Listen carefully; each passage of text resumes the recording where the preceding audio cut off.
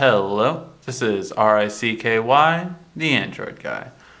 Okay guys, so today I'm going to be showing you how to get Polaris Office and a photo editor on your Galaxy Note 2. So these are really good apps to have, and they don't come from the Play Store, which is where you're going to get most of your apps. They actually come from Samsung apps. So first thing you're going to do is when you sign in is make a Samsung account. Once you have this, then you will have access to the Samsung Store, which is a little different from the Google Play Store. Google Play Store obviously will have a lot more apps, but these are just some nice free apps that you can get. So once you are signed in, you are going to click on the bottom right here under Top Apps.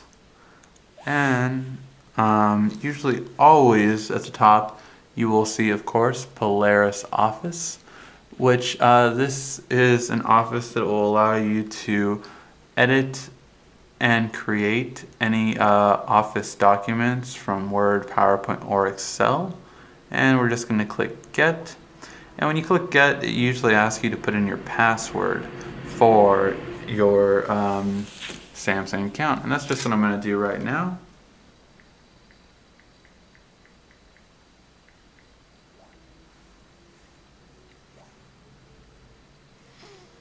And then it's just going to ask you if you want to download it. You're going to say accept. And then it'll start downloading. And while that's going, we're just going to click Photo Editor. That's another really good app from Samsung. It's a really good photo editor. It's very highly rated. And those are going to be the top two I recommend for everyone getting. There are more that are here for you guys to look at. The only other one I kind of like is Application Monitor, I believe. Let me double check to make sure. Yeah, Application Monitor. It's just it uses the built-in task killer to close apps. So this is a pretty good one, so let's get this one too. And that's all the stuff we really need from here. So after that, I'm just going to close it. This would be the Galaxy S3's task killer shortcut. And this one, of course, is a Note, which I don't believe they have a specific one for the Note, but those are the main ones.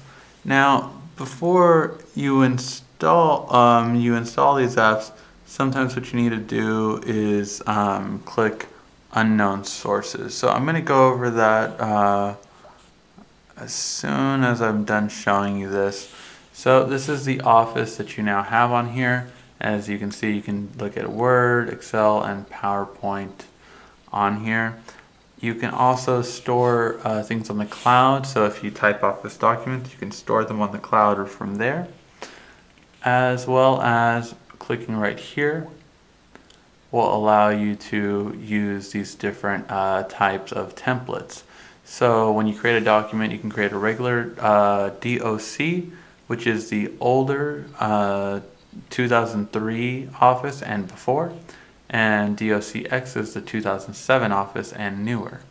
So if I wanted to click on this document, it's actually going to give me all these nice templates that I can use for it, whether letter, manual, Office document, resume, and report. And you'll see these same things translate over to different things, such as sheet. You have a report here, invoice, all these kind of fun things that you can use it for. And then lastly, we have different templates for PowerPoint presentations. So really nice in how they do it. Now, if for some reason you got something like cannot install, the main reason is if you go to Settings, and we're going to go to the very bottom and then move up slightly and go to Security, which is actually a little bit more towards the top now, as I remembered. So under Security, and click right here, and we're going to go to Unknown Sources and check that off. Now, Samsung isn't considered an unknown source usually, but if for some reason your carrier changes, this is where you would click to mark it as unknown source. To be accepting different apps outside of the Play Store. Alright guys, so that is how you install Office on the Note 2. If you have any questions, feel free to ask. This has been RICKY, the Android Guy.